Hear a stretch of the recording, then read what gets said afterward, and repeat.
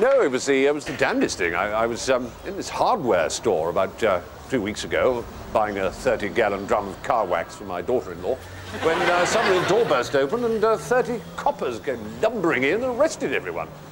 Turned out the place was a brothel. There, they've closed all the brothels around us.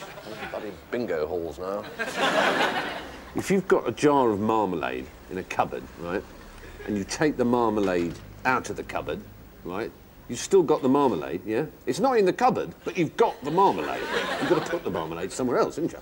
Of course you have. It stands to reason.